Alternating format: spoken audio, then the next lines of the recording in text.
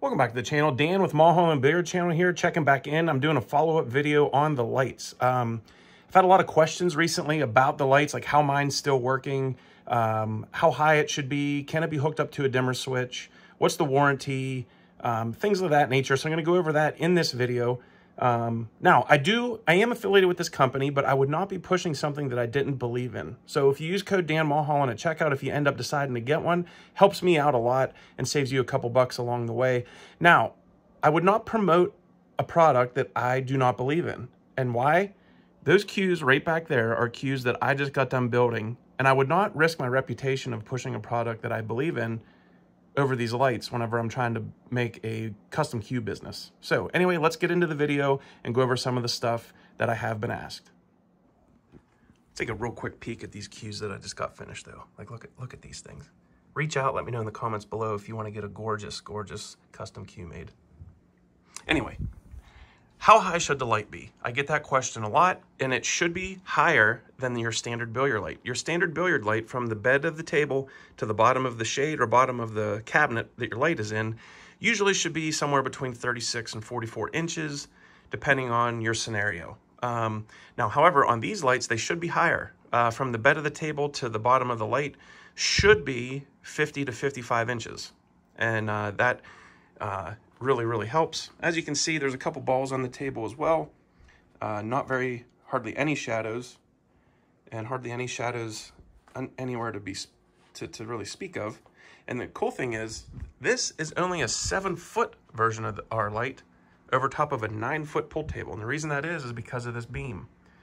I didn't want to go under the beam because that would drop my light down way under what they tell you it should be. So I went with the 7-footer over top of a 9-foot table, and look at that. How good does that look for being only a 7-foot light? All right, so one of the main questions about this light from my first video, which you haven't seen, I'll link it at the end and it's in the description if you want to check it out. It's a unboxing and installation review video of this light. But what a lot of people didn't like is these little seams where the light pops through and these wires sticking up. And you know, you can see there is spots where the light kind of comes through. It does not bother me at all. But let me show you what they did start including with these lights for this. And I'm gonna put some on right now and show you in this video. Like, this would be a good crack to show you. I'm gonna do it on that. I'll show you the after any second. But however, what they started sending with these lights is this tape. And I'm not sure if they started sending it because of my video or not, but this tape is very thin, and it almost, when it goes on, is very hard to see.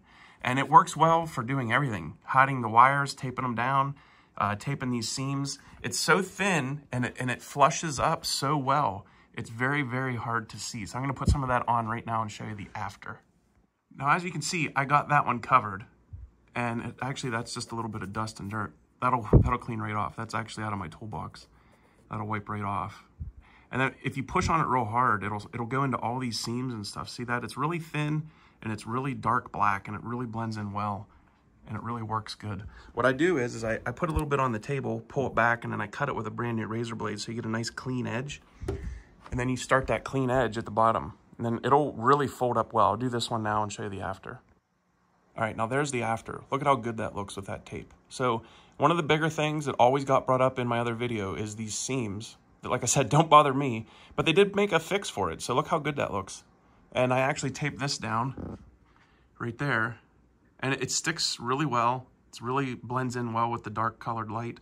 And I'll end up today going around and doing all these, but that's just real quick. You know, that's how you fix those now that they gave you that tape. So that works really well.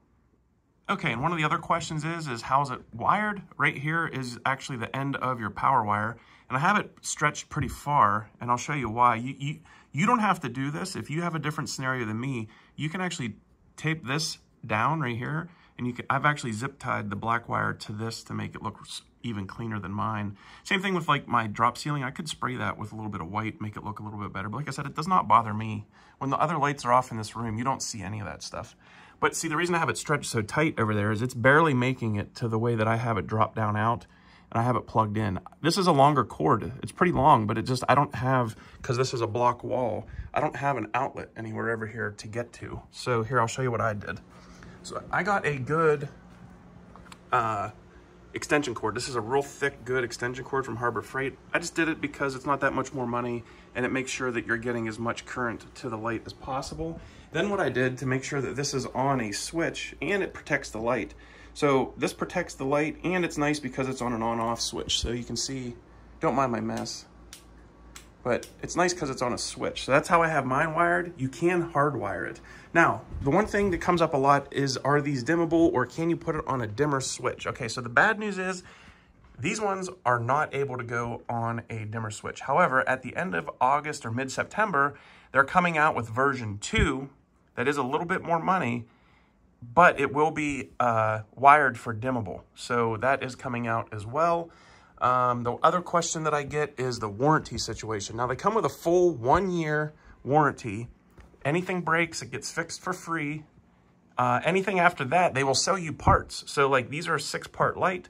If this LED has an issue or this wire has an issue, anything happens on this particular piece, the part of the light is numbered at the top. So then you just tell them which number went out, what size you have, and they'll send you that piece. I think it's probably around like 60 bucks, something like that. So you do end up having an issue with one part of your light. It's down the road. It's not a big deal. You just buy that part. But anyway, if you have any other questions about this light, please just let me know in the comments below. I'll do my best to answer them. But yeah, Dan with Mulhollen Billiard channel out. Use my code at checkout. Catch you on the next one.